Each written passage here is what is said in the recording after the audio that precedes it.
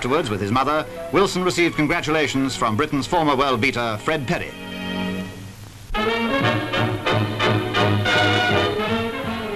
Here at Vichy, it wasn't what the girls wore that won the prize, it was the girls themselves. And the judges had vital decisions to make. Britain was represented by 18-year-old June Peters. Sorry, no telephone numbers. 25-year-old Christelle Schark of Germany was voted top girl. And 19-year-old Danielle Jeannot of France was judged to be the runner-up.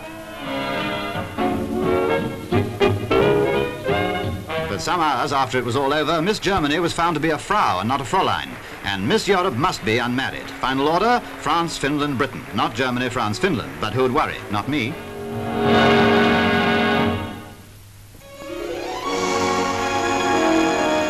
The children